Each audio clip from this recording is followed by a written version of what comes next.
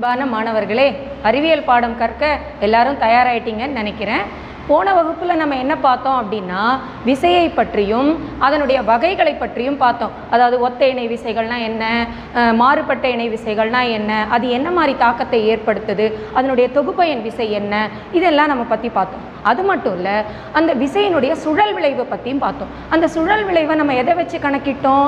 அதனுடைய திருப்புத்திறன் மதிப்பை கொண்டு தான் நம்ம என்ன பண்ணோம், அதனுடைய சுழல் விளைவை நம்ம கணக்கிட்டோம். எதுலெல்லாம் பார்த்தோம்? கதவுல பார்த்தோம். அதுக்கப்புறம் இரட்டையில் கூட நம்ம அந்த திருப்புத்திறன் மதிப்பை எவ்வாறு கண்டுபிடிக்கிறதுன்னு பார்த்தோம். இன்னைக்கு அந்த திருப்புத்திறன் மதிப்பை நம்ம ஒரு தத்துவமாக பார்க்க போகிறோம்.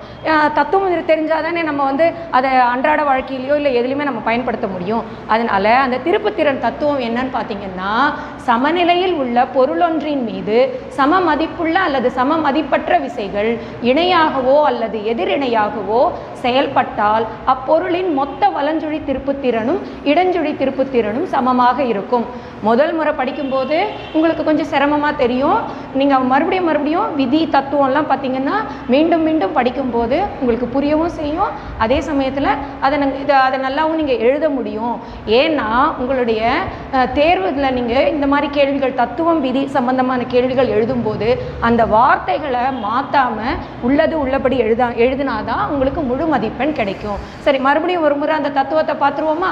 திருப்புத்திறன்களின் தத்துவம் என்ன சொல்லுதுன்னா, சமநிலையில் உள்ள பொருளொன்றின் மீது சம மதிப்புள்ள அல்லது சம மதிப்பற்ற விசைகள் இணையாகவோ அல்லது எதிரிணையாகவோ செயல்பட்டால் அப்பொருளின் மொத்த வலஞ்சுழி திருப்புத்திறனும் இடஞ்சுழி திருப்புத்திறனும் சமமாக இருக்கும். இதை இன்னும் சிம்பிளாக சொல்லணும், எளிமையாக சொல்லணும்னா வேற ஒன்றும் கிடையாது. வலஞ்சுழி திருப்புத்திறன் இஸ் ஈக்குவல் டு இடஞ்சுழி திருப்புத்திறன். அப்போ வலஞ்சுழி இடஞ்சுழின்னா என்ன? நீங்கள் கடிகாரம் பார்த்துருக்கீங்க இல்லையா? கடிகாரனுடைய செயல்பாடு தான் வலஞ்சுழி. நல்லா பாருங்க, 12 மணி 1 மணின்னு வருது இல்லையா? அந்த சுற்றோட்டம் பார்த்தீங்கன்னா கடிகாரத்தினுடைய நார்மலாக இருக்கக்கூடிய அந்த சுழல் தான் என்னது? வலஞ்சுழி திருப்புத்திறன். அது எதிர்பக்கத்தில் போச்சுன்னா அதுக்கு தான் என்னன்னு சொல்லுவாங்க? இடஞ்சுழி திருப்புத்திறன். இப்போ உங்களுக்கு புரிஞ்சிருக்கும்னு நினைக்கிறேன். இப்போ அதை எப்படி நம்ம குறிக்கிறோம் அப்படின்னு சொன்னால், F1 × D1 is equal to F2 × D2. அதாவது முதல் பொருளினுடைய விசை F1, அதனுடைய தொலைவு D1. அதே மாதிரி இரண்டாம் பொருளுடைய விசை F2, அதனுடைய தொலைவு D2. ஸோ இப்போ இது உங்களுக்கு நல்லாவே தெரிஞ்சிருக்கும்னு நினைக்கிறேன். சரி, இன்னும் நீங்கள் தெளிவாக இதை புரிஞ்சுக்கணும் அப்படின்னா சில உதாரணங்கள் மூலம் நம்ம பார்க்கலாம். நம்ம ஏற்கனவே நம்ம அந்த இரட்டைகள் இது பார்க்கும்போது நம்ம சொன்னால் அன்றாட வாழ்க்கையில் இது எங்கெல்லாம் பயன்படுதுன்னு நம்ம பார்க்கும்போது இந்த திருப்புத்திறன் தத்துவம் எங்கே பயன்படுதுன்னு பார்த்தோம்? சீசால, அதாவது ஏற்ற பலகையில் நம்ம இது பயன்படுதுன்னு பார்த்தோம் இல்லையா? ஏற்ற பலகை நீங்கள் எல்லாருமே போய் விளையாடி இருப்பீங்க. பார்க்கில் சின்ன வயசில் விளையாடி இருப்பீங்க. இப்போ கூட நீங்கள் சான்ஸ் கிடைச்சா போய் விளையாடுவீங்க. அந்த ஏற்ற பலகையில் நம்ம அன்றைக்கி என்ன சொன்னோம்? ஒரு கனமான நபர், இன்னொருத்தர் ஒல்லியான நபர். கனமான நபர் ஒல்லியான நபரை லேசாக தூக்கிடுவார். ஆனால் ஒல்லியான நபர் கனமான நபரை தூக்கணும் அப்படின்னு சொன்னால் அந்த விளையாட்டில் என்ன பண்ணணும்? அவர் அவருடைய தூரத்தை கொஞ்சம் குறைக்கணும் அப்படின்னு நான் சொன்னேன் இல்லையா? இப்போ இன்னைக்கு அதில் என்ன தத்துவம் பயன்படுதுன்னு சொன்னேன்? திருப்புத்திறன் தத்துவம் பயன்படுதுன்னு சொன்னேன். இன்னைக்கு அதை இன்னொரு உதாரணம் மூலமாக இன்னும் தெளிவாக நம்ம பார்க்கலாம். எப்படின்னா, நான் உங்களுக்கு ஒரு எக்ஸாம்பிள் கொடுக்குறேன். இப்போ ஒருத்தர் 2 பேர் வராங்க. ரெண்டு பேருடைய எடையுமே பார்த்தீங்கன்னா 30 கிலோ தான். அப்போது 30 கிலோ எடையில் உள்ள 2 பேருமே அந்த ஏற்ற பலகையினுடைய இரு பக்கமும் உட்கார்றாங்கன்னு வச்சுக்கோங்களேன். அந்த சீசாவுடைய 2 பக்கமும் அப்போது அது எப்படி இருக்கும்? அந்த சீசா கிடைமட்டமாக இருக்கும். இப்போ நீங்கள் தத்துவத்தை பாருங்க. சமநிலையில் உள்ள பொருளொன்றின் மீது சம மதிப்புள்ள அல்லது சம மதிப்பற்ற விசைகள் ரெண்டுமே இருக்கலாம். விசை சம மதிப்பாக இருக்கலாம், இல்லை சம மதிப்பற்றதாகவும் இருக்கலாம். அப்படி செல்லும் போது, விசையை செலுத்தும் போது அதனுடைய வலஞ்சுழி திருப்புத்திறனும் இடஞ்சுழி திருப்புத்திறனும் சமம்னு பார்க்குறோம். அப்போது இதுலேருந்து என்ன தெரியுது? சமமான எடை இருக்கிறவங்க கிடைமட்டமாக வந்துடுறாங்க. ஆனால் சம மதிப்பற்ற விசைகள் செயல்பட்டாலும் அதனுடைய வலஞ்சுழி திருப்புத்திறனும் இடஞ்சுழி திருப்புத்திறனும் சமம்னு இந்த தத்துவம் சொல்லுது. இப்போ நான் இன்னொரு உதாரணம் கொடுக்குறேன். இப்போ 30 கிலோ சமயம் அங்கேயே உட்காந்துருக்காரு. ஆனால் அந்த இன்னொருத்த பக்கத்தில் உட்காந்துருந்தார் இல்லையா? அவர் எழுந்து போயிட்டார். அவருக்கு என்ன அவசர வேலையோ. இப்போ இன்னொருத்தர் வர்றார். அவருடைய வெயிட் பார்த்தீங்கன்னா 60 கிலோ. இன்னொரு முக்கியமான விஷயம், இதுக்கு முன்னாடி உட்காந்துருந்தவங்க எவ்வளோ தொலைவில், அந்த மையப்புள்ளியிலேருந்து எவ்வளோ தொலைவில் உட்காந்துருந்தாங்கன்னா 2 மீட்டர் தொலைவில் தான் 2 பேருமே உட்காந்துருந்தாங்க. அப்போது 2 மீட்டர் தொலைவில் 30 கிலோ எடையுள்ள 2 பேருமே உட்காந்துட்டு இருக்கும்போது அது கிடைமட்டமாக இருந்தது. இப்போவும் என்ன பண்ணுறாங்க, இந்த 60 கிலோ நபர் வந்து உட்கார்றாரு. இப்போவும் அதே 2 மீட்டர் தொலைவில் தான் வந்து அவர் உட்கார்றாரு. அப்போ என்ன ஆகும் நீங்களே சொல்லுங்கள். அப்போ அந்த 60 கிலோ ஆள் என்ன பண்ணுவார், அவர் அதிக எடையின் காரணமாக அந்த சீசாவை என்ன பண்ணுவார், கீழ் நோக்கி அழுத்திடுவார் இல்லையா. இப்போது நீங்கள் கேட்கலாம், இந்த தத்துவம் இங்கே எங்கே ப்ரூவ் ஆகுது, எங்கே நிரூபணம் ஆகுதுன்னு. நீங்கள் என்ன இப்போ புரிஞ்சுக்கணும் அப்படின்னா, இங்கே மறுபடியும் இந்த தத்துவம் நம்ம நிரூபணம் செய்யலாம். எப்படி அப்படின்னா, அவர் எவ்வளோ தொலைவில் உட்கார்ந்தாருன்னு சொன்னேன், 60 கிலோ எடை உள்ளவர் 2 மீட்டர். இவர் எவ்வளோ தொலைவில் உட்கார்ந்தார் சொன்னேன், 30 கிலோ உடையவர் 2 மீட்டர். அப்போது நம்ம எடையை மாற்ற முடியாது, ஆனால் அந்த தூரத்தை மாற்றலாம் இல்லையா. அப்போ என்ன பண்ணணும், இவர் வந்து இன்னும் கொஞ்சம் நகர்ந்து வரணும். அதாவது 2 மீட்டருக்கு பதிலாக 1 மீட்டர் தொலைவில் இவர் உட்கார்ந்தாருன்னா, யார் அந்த 60 கிலோ எடையுள்ளவர் உட்கார்ந்தாருன்னா, மறுபடியும் அந்த சீசாவானது கிடைமட்டத்துக்கு சமநிலைக்கு வந்துவிடும். இப்போ உங்களுக்கு இந்த தத்துவம் புரிஞ்சிருக்கும் தானே. சமய மதிப்பா இருந்தாலும் சரி, சம மதிப்பற்றதா இருந்தாலும் சரி, அந்த மையப்புள்ளியிலிருந்து இருக்கக்கூடிய அந்த பொருளுக்கு இடையில இருக்கக்கூடிய தொலைவை நாம சரி செய்வதன் மூலமாக, அதாவது குறைப்பது அல்லது அதிகரிப்பதன் மூலமாக என்ன செய்ய முடியும், அந்த வலஞ்சுழி திருப்புத்திறனும் இடஞ்சுழி திருப்புத்திறனும் சமம் என்பதை நம்மால நிரூபிக்க முடியும். இப்போ இந்த திருப்புத்திறன் தத்துவம் உங்களுக்கு நல்லாவே புரிஞ்சிருக்கும்னு நினைக்கிறேன். அடுத்ததா நம்ம பார்க்க போகிறது நியூட்டனின் இரண்டாம் இயக்க விதி. ஏற்கனவே நியூட்டனின் முதல் விதி நம்ம பார்த்துட்டோம். என்னன்னு சொன்னோம், நிலைம விதி. அது மறந்துருக்க மாட்டீங்கன்னு நினைக்கிறேன். அடுத்தது நியூட்டனின் இரண்டாம் இயக்க விதி. இந்த இயக்க விதியில் நியூட்டன் என்ன சொல்றார் தெரியுமா, பொருள் ஒன்றின் மீது செயல்படும் விசை ஆனது அப்பொருளின் உந்த மாறுபாட்டு வீதத்திற்கு நேர்தகவில் அமையும். மேலும் இந்த உந்த மாறுபாடு விசையின் திசையிலேயே அமையும்னு சொல்றார். அப்போ நியூட்டனோட இரண்டாம் இயக்க விதி மறுபடியும் பார்க்கலாமா. பொருள் ஒன்றின் மீது செயல்படும் விசையானது அப்பொருளின் உந்த மாறுபாட்டு வீதத்திற்கு நேர்தகவில் அமையும். மேலும் இந்த உந்த மாறுபாடு விசையின் திசையிலேயே அமையும்னு சொல்றார். அப்போ விசையின் திசையிலேயே அமையும் சொன்னதுனால நம்ம என்ன பார்க்கணும், இதுல உந்த மாறுபாடுன்னா என்னன்னு முதல்ல பார்க்கணும். சரியா, உந்தம்னா நம்ம ஏற்கனவே படிச்சிருக்கோம் தானே. உந்தம்னா அந்த பொருள் வந்து நிறை இன்டு திசை வேகம், அது அதிகமாக செயல்படும் போது பொருளின் மீது அதை ஏற்படுத்தக்கூடிய தாக்கமும் அதிகமாக இருக்கும். இங்க என்ன நம்ம சொல்றோம், மாறுபாடுன்னு சொல்றோம். உந்தத்தை மாறுபாடுன்னு சொல்றோம். அப்போ என்ன பண்ணணும், உந்தத்துல மாறுபாடு ஏற்படுதுன்னா ஆரம்பத்துல ஒரு உந்தத்திலையும் அதுக்கப்புறம் இறுதியில இன்னொரு விதமான உந்தத்திலையும் அது செயல்படும் போது அந்த உந்த மாறுபாடு தான் என்ன ஆகும், நேர்தகவில் தான் அமையும் சொல்றார். அதுக்கு உண்டான ஃபார்முலா நம்ம என்னன்னு கொடுத்துருக்கோம், F = ma, அதாவது விசை = நிறை இன்டு முடுக்கம். இப்போ வந்து இதை வந்து நம்ம டெரிவேஷனா பார்க்கலாம்னு நினைக்கிறேன். சரி, அதுக்கு முன்னாடி நான் திருப்புத்திறன் தத்துவம் சொல்லும் போது உங்களுக்கு வந்து இன்னும் அந்த தத்துவமா சொல்றதோட படமா போட்டு விளக்குனா நீங்க இன்னும் நல்லா தெரிஞ்சுக்குவீங்க இல்லையா. அதனால இங்க நான் அந்த படத்தையும் போட்டிருக்கேன் பாருங்க. திருப்புத்திறன் தத்துவத்தை குறிக்கக்கூடிய ஒரு படம். அதாவது இந்த சீசா இந்த தத்துவத்தின் அடிப்படையில தான் செயல்படுது. இங்க நான் என்ன போட்டிருக்கேன் பாருங்க, இங்க ஒரு விசை செயல்படுது, இந்த முனையில ஒரு விசை செயல்படுது. இதுதான் மையப்புள்ளி. இந்த மையப்புள்ளிக்கும் முதல் விசைக்கும் இடையில உள்ள தூரம் d1. அதே மாதிரி இரண்டாவது விசைக்கும் மையப்புள்ளிக்கும் இடையில உள்ள தூரம் d2. ஸோ இதுதான் நம்ம பார்த்தோம், இடஞ்சுழி திருப்புத்திறன் வலஞ்சுழி திருப்புத்திறன். அப்போ F1 × d1 = F2 d2. இதை தான் நம்ம திருப்புத்திறன்ல பார்த்தோம். அது சீசா எக்ஸாம்பிளும் பார்த்தோம், இப்போ பட விளக்கமாகவும் பார்த்துட்டோம். இப்போ உங்களுக்கு இது எல்லாமே தெளிவாக புரிஞ்சிருக்கும்னு நினைக்கிறேன். சரி, நியூட்டன் இரண்டாம் விதியும் நம்ம பார்த்துட்டோம் இல்லையா. அந்த இரண்டாம் விதியை டெரிவேஷனா தருவியில் அது எப்படி அந்த F = ma சொன்ன இல்லையா. சும்மா நீங்கள் F = ma நீங்கள் எப்படி ஒத்துப்பீங்க, அது எப்படி வந்ததுன்னு கேட்பீங்க இல்லையா. அது எப்படி வந்ததுன்னு நம்ம இப்போ பார்க்க போகிறோம். கவனிங்க, ஒரு பொருள் எடுத்துக்கிறோம். நம்ம எடுத்துக்கொள்ளக்கூடிய பொருளின் நிறை mன்னு எடுத்துக்கணும். அதனுடைய ஆரம்ப உந்தம் mu. இங்கே பாருங்க, நான் ஆங்கிலத்தில் ஆரம்ப உந்தம் PIன்னு குறிச்சிருக்கேன். ஏற்கனவே நான் சொல்லியிருக்கேன், ஆங்கிலத்தில் உந்தத்தை மொமெண்டம்னு சொல்லுவாங்க. அதனுடைய எழுத்து வந்து குறியீடு வந்து P. அப்போ PIன்னா என்னது, இனிஷியல் மொமெண்டம், ஆரம்ப உந்தம். அது எப்படி குறிக்கிறேன், mu. அதுக்கப்புறம் பொருளில் மாற்றம் ஏற்படும், உந்தத்தில் மாற்றம் ஏற்படும், அதுக்கு பேர் இறுதி உந்தம். நியூட்டனோட இரண்டாம் விதியை எதை சொல்லுது, உந்த மாறுபாடுக்கு நேர்தகவில் அமையும் அப்பொருளின் மீது செயல்படும் விசைன்னு தானே சொல்லப்படுது. அப்போ இறுதி உந்தம் என்னவா இருக்கும், கண்டிப்பாக அதில் மாற்றம் இருக்கும். அதை நான் எப்படி குறிச்சிருக்கேன், PF, அதாவது ஃபைனல் மொமெண்டம். அதை வந்து MV, அது எதற்கு சமம், MVக்கு சமம். அடுத்தது உந்த மாறுபாடு. இந்த உந்த மாறுபாடை நான் என்ன எழுத்தால குறிச்சிருக்கேன்னு பாருங்க, டெல்டா P. எப்பவுமே டெல்டா என்ற எழுத்து எழுத்து எதை குறிக்கும்னா மாறுபாடு வேறுபாடு அப்படின்ற விஷயங்களை அறிவியலில் குறிப்பிடும்போது இந்த டெல்டான்ற குறியீடை நம்ம பயன்படுத்துவோம். இதில் எதில் மாறுபாடு? இந்த உந்தத்தில் மாறுபாடு. பி என்பது என்ன நான் சொன்னேன்? உந்தம். ஆங்கிலத்தில் மொமெண்டம், தமிழில் உந்தம், அதனுடைய குறியீடு பி. அப்போ டெல்டா பி என்பது என்ன? உந்த மாறுபாடு. அப்போ உந்த மாறுபாடு என்னவா இருக்கும்? நம்ம ஏற்கனவே ஆரம்ப உந்தம் எம்யூன்னு கொடுத்துட்டோம், இறுதி உந்தம் எம்பின்னு கொடுத்துட்டோம். அப்போ அதற்கு இடையில இருக்கக்கூடிய வேறுபாடு தான் நம்மளுடைய உந்த மாறுபாடாக இருக்கணும். அப்போ எப்படி எழுதுவீங்க அதை? PF minus PI by D. உடனே இந்த டி எங்கேருந்து வந்தது? இந்த மாறுபாடு நடைபெறுவதற்கு எடுத்துக்கொண்ட காலத்தை நம்ம டி என்ற எழுத்தால குறிப்பிடுறோம். சரி, இப்போ எல்லாமே என்னன்னு சொன்னார் அவர்? விசை வந்து செயல்படுறது தான் இந்த இயக்க விதியில் அவர் என்ன சொல்லியிருக்காரு? ஒரு பொருளின் மீது செயல்படும் விசை அப்பொருளின் உந்த மாறுபாட்டு வீதத்திற்கு நேர்த்தகவில் அமையும். அப்போ விசை நேர்த்தகவில் அமையும்ன்றத இப்படி நம்ம குறிச்சிருக்கோம். F is proportional to நேர்த்தகவு MV minus mu by D. இந்த எம்வி என்பது எதை குறிக்குது? இறுதி உந்தம். எம்யூ என்பது ஆரம்ப உந்தம். ஏன் நான் முதல்ல எம்வியை முதல்ல போட்டுட்டு எம்யூ அப்புறம் போட்டிருக்கேன்? இறுதி உந்தத்தில் தான் உங்களுக்கு மாறுபாடு இருக்குது, அதனால தான் அதை முதல்ல போட்டிருக்கேன். அதனால MV minus mu by D. F is proportional to MV minus mu by D.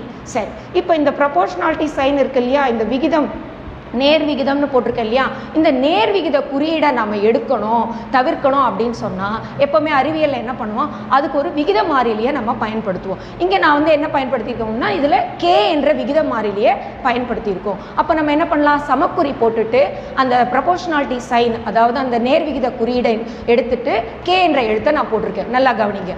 அப்போ என்ன ஆகும்? F is equal to K into மற்ற எதுவுமே மாறாது. F is equal to K into M into V minus U by T இந்த formula மாறுது. சரி, அடுத்தது F is equal to MA போட்டிருக்கேன். இது எப்படி வந்தது? F is equal to MA என்பது M into V minus U by T என்றது இங்கே ஏற்கனவே நான் கொடுத்துருக்கேன் இல்லையா, உங்களுக்கு ஏற்கனவே தெரியும். V minus U by T என்பது is equal to A. A எதை குறிக்குது? முடுக்கம். A என்பது எதை குறிக்குது? முடுக்கம். இது நீங்கள் ஏற்கனவே படிச்சிருக்கீங்க இல்லையா? ஏ என்பது முடுக்கத்தை குறிக்குது. அப்போ இந்த இடத்துல நம்ம என்ன பண்ணலாம் அப்படின்னா இந்த வி மைனஸ் யூ பை டீன்னு இருக்கு இல்லையா, அந்த இடத்துல நம்ம ஏ என்ற எழுத்தை பிரதியிடலாம். சரியா? அப்போ F is equal to MA அப்படின்னு நமக்கு கிடைச்சிரும். இந்த சமன்பாடு கிடைச்சிரும். இந்த F is equal to MA என்றது எதை குறிக்குது? நியூட்டனின் இரண்டாம் இயக்க விதியை நமக்கு விளக்குது. அதாவது ஒரு பொருளின் மீது செயல்படும் விசை எதனுடைய பெருக்கல் பலன்? அப்பொருளின் நிறை மற்றும் முடுக்கத்தின் பெருக்கல் பலன். நம்ம என்ன சொன்னோம்? முதல்ல F is equal to M into V minus you by டின்னு தனித்தனியாக பார்த்தோம். இப்போ என்ன சொல்கிறோம்? அது V minus you by D என்பது முடுக்கம். முடுக்கம்னா என்ன மறந்துட்டீங்களா? இன்னொரு முறை சொல்லவா? முடுக்கம் என்பது வேற ஒன்றும் கிடையாது, திசை வேகத்தில் ஏற்படக்கூடிய மாறுபாடு. திசை வேகம்னா என்னது? இது இறுதி திசை வேகம், இது ஆரம்ப திசை வேகம், இது எடுத்துக்கொண்ட காலம். அப்போ திசை வேகத்தில் ஏற்படுத்தப்பட்ட மாறுபாடை தான் நம்ம முடுக்கம்னு சொல்கிறோம். அப்போ இந்த V minus you by D என்பது இங்கே முடுக்கத்தை தானே குறிக்குது. அதனால தான் இதற்கு பதிலாக நான் ஏ என்ற எழுத்த குறியீட்டை நான் போட்டிருக்கேன். F is equal to MA. இப்போ நம்ம நியூட்டனுடைய ரெண்டாம் விதியை நம்ம தருவிச்சாச்சு, டிரைவ் பண்ணியாச்சு. அடுத்ததாக நம்ம எதை பார்க்க போகிறோம்னா கணத்தாக்கு. கணத்தாக்கு அப்படின்னா என்னன்னு முதல்ல நீங்கள் தெரிஞ்சுக்கணும். அதாவது குறைவான நேரத்தில் ஒரு பொருளின் மீது செயல்படக்கூடிய விசை அதிக தாக்கத்தை ஏற்படுத்தும். குறைவான நேரத்தில்.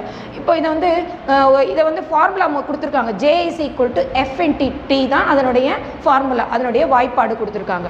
இப்போ இது ஒரு உதாரணம் மூலமாக நம்ம பார்க்கலாம். எப்படின்னா நீங்கள் டூ வீலர்ஸில் நிறைய பிரயாணம் பண்ணியிருப்பீங்க, உங்கள் அப்பாவோடைய அம்மாவோட அண்ணா அக்காவோடலாம் போயிருப்பீங்க.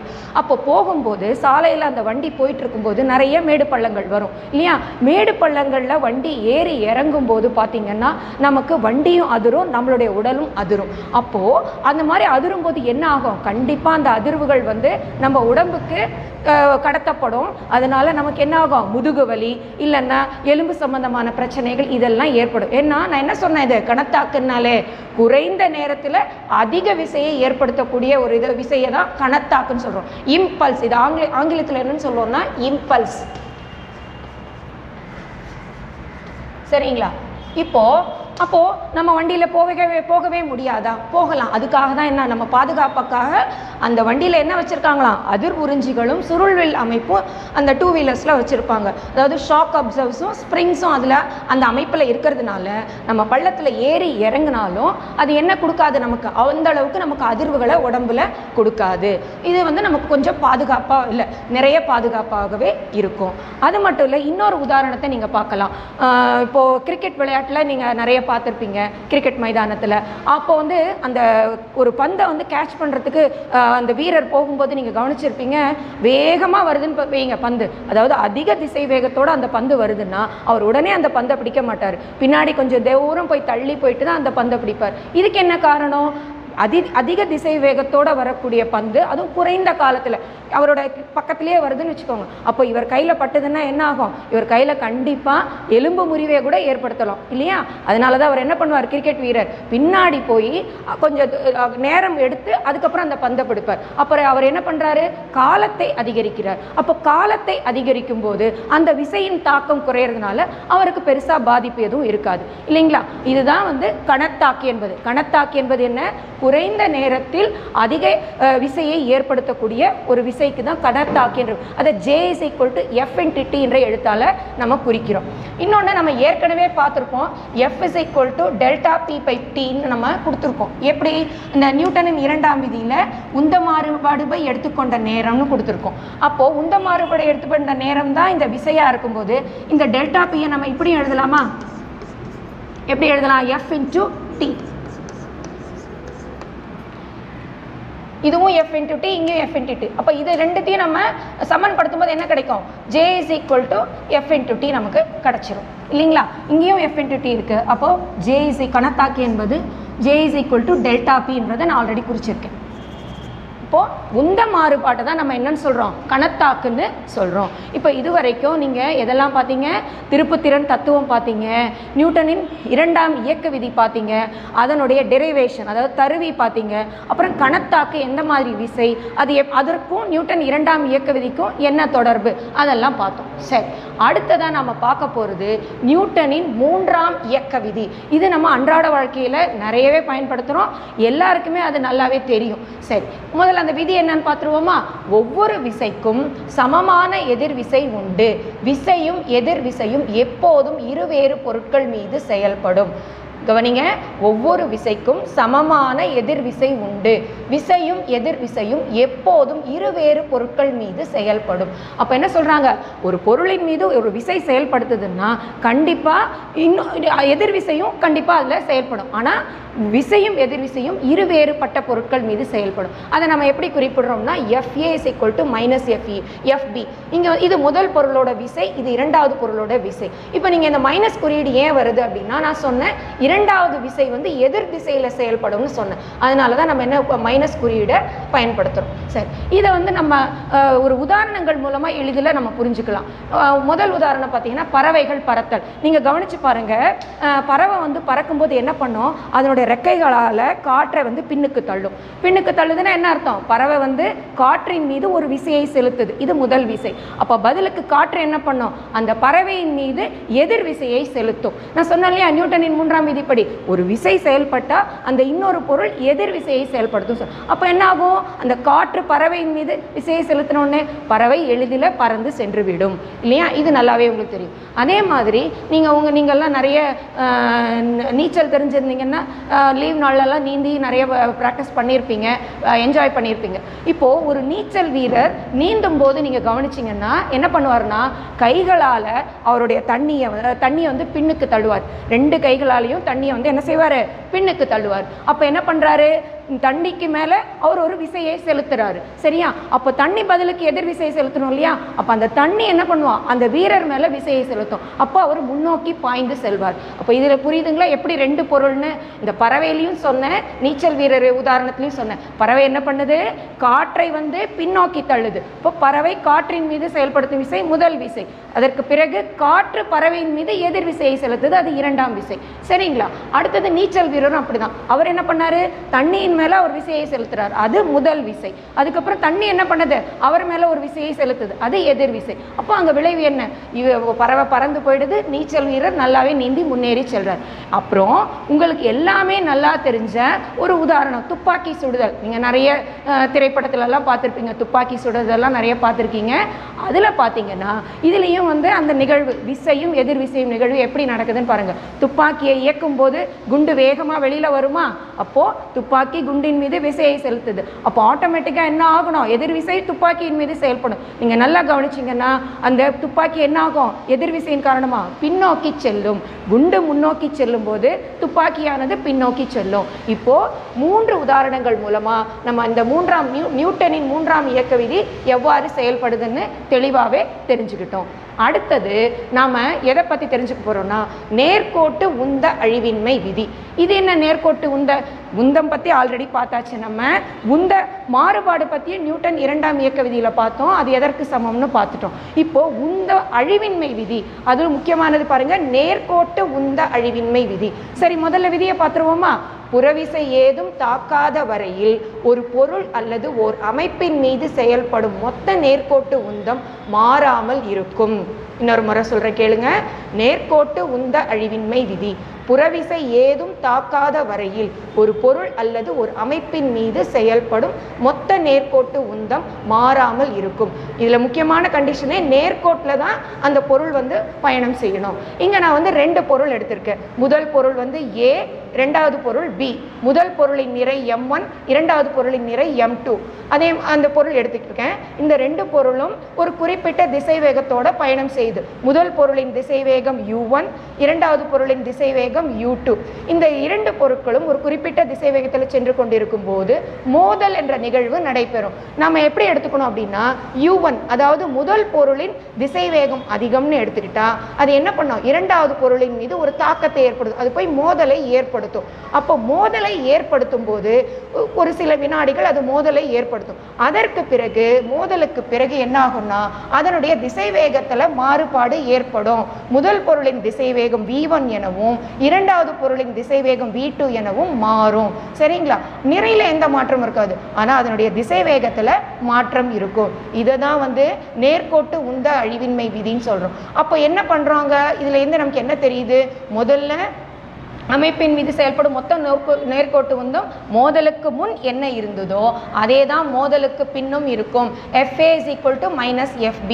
அப்போ இங்கே பாருங்கள், நான் மைனஸ் குறியீடு ஏன் போட்டிருக்கேன், அது மோதலுக்கு பின் அது என்ன ஆகுமா, அது அந்த குறியீடு மட்டும் நமக்கு மாறும். அதிலிருந்து நம்ம ஏற்கனவே இந்த FA - FB எதில் பார்த்தோம் சொல்லுங்கள், முதல் இந்த இதில் பார்த்தோம் இல்லையா, 3ஆம் இயக்க விதியில் நம்ம பார்த்தோம் இல்லையா, 3ஆம் இயக்க விதியிலிருந்து தான் இந்த இதை நம்ம எடுத்திருக்கோம். அதில் வந்து எதிர் திசையில் செயல்படும் விசையும் எதிர் விசையும் எதிரெதிர் திசையில் செயல்படும் நம்ம பார்த்தோம். அப்போ FA = -FB இங்கே நம்ம பயன்படுத்தினோம்னா இந்த நிறைகளையும் இதையும் நம்ம பிரதியிடும் போது நமக்கு என்ன கிடைக்கும் அப்படின்னா m1 v1 + m2 v2 = m1 u1 + m2 u2. இது வந்து இதனுடைய தருவியை வந்து நம்ம இன்னும் தெளிவாக இது போர்டில் நம்ம பண்ணி கூட பார்க்கலாம். அதை மறுபடியும் நம்ம விரிவாக இன்னொரு வாட்டி பார்க்கலாம். சரி, இப்போ வந்து இந்த நேர்கோட்டு உந்த அழிவின்மை இன்னொரு முறை பார்த்துடலாமா. புறவிசை ஏதும் தாக்காத வரையில் ஒரு பொருள் அல்லது ஒரு அமைப்பின் மீது செயல்படும் மொத்த நேர்கோட்டு உந்தம் மாறாமல் இருக்கும். அதாவது மோதலுக்கு முன் ஒரு குறிப்பிட்ட திசை வேகத்தோடு இருக்கும், மோதலுக்கு பின் அதனுடைய திசை வேகத்தில் மாறுபாடு இருக்கும், ஆனால் அதனுடைய மொத்த நேர்கோட்டு உந்தம் மாறாது. இப்போ நான் ஏன் இந்த 2 விதியையும் உங்களுக்கு சொல்கிறேன் அப்படின்னா இதை வந்து நம்ம அன்றாட வாழ்க்கையில் பயன்படுத்துகிறோம். அதாவது நீங்கள் ராக்கெட் லான்ச்சிங்லாம் பார்த்துருப்பீங்க, ராக்கெட் ஏவுதல் நிறைய டிவியில் நேரடியாக போய் பார்க்கலனாலும் டிவியில் நீங்கள் பார்த்துருப்பீங்க.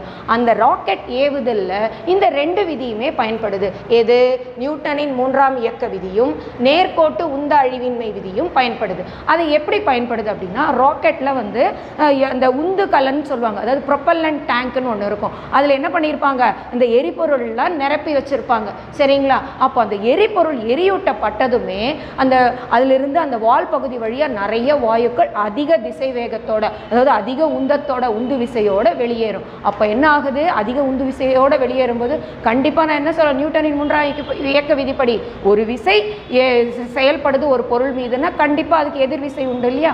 அப்போது அந்த ராக்கெட் கலனில் என்ன ஆகும்? எதிர் உந்து விசை ஏற்பட்டு ராக்கெட் என்ன ஆகும்? அதிக திசை வேகத்தோட பயணம் செய்ய ஆரம்பிக்கும். இது எவ்வளோ நேரம் நடக்கும் அப்படின்னா, அந்த எரிக்கூடத்தில் இருக்கக்கூடிய எரிபொருள் முழுவதுமாக எரிந்து முடியும் வரைக்குமே அது நடக்கும். அப்போ எரிபொருள் முழுவதுமாக எரிந்து தீர்ந்த பிறகு என்ன, கொஞ்சம் கொஞ்சமாக குறைய குறைய என்ன ஆகும்? அதனுடைய நிறை குறையும். அந்த எரிபொருள் இருக்கிறதுனால ராக்கெட்டோட நிறை அதிகமாக இருக்கும் இல்லையா? அதனுடைய நிறை குறைய ஆரம்பிக்கும். அப்போ இந்த விதிப்படி நம்ம என்ன, உந்தழிவின்மை விதிப்படி என்னது? நிறை குறைய குறைய என்ன ஆகும்? ஆட்டோமேட்டிக்காக அதனுடைய திசை வேகம் அதிகரிக்கும் இல்லையா? உந்த விதிப்படி திசை வேகம் அதிகரிக்கும். அப்போ நேராக அந்த ராக்கெட் என்ன ஆகும்? அதிக திசை வேகத்தோட, இன்னும் அதிக திசை வேகத்தோட பயணம் செய்யும். அது மட்டும் இல்லை, ஒரு குறிப்பிட்ட தூரம் போனதுக்கப்புறம் பூமியினுடைய புவியீர்ப்பு விசையே அதை தவிர்த்து விட்டு அது படு வேகத்தில், அதிவேகத்தில் பயணம் செய்ய ஆரம்பிச்சிருக்கும். இது விடுபடு வேகம்னு சொல்லுவாங்க, எஸ்கேப் ஸ்பீடுன்னு சொல்லுவாங்க. இதை பற்றி விரிவாக நீங்கள் இன்னும் உங்களுடைய உயர் வகுப்புகளில் படிப்பீங்க.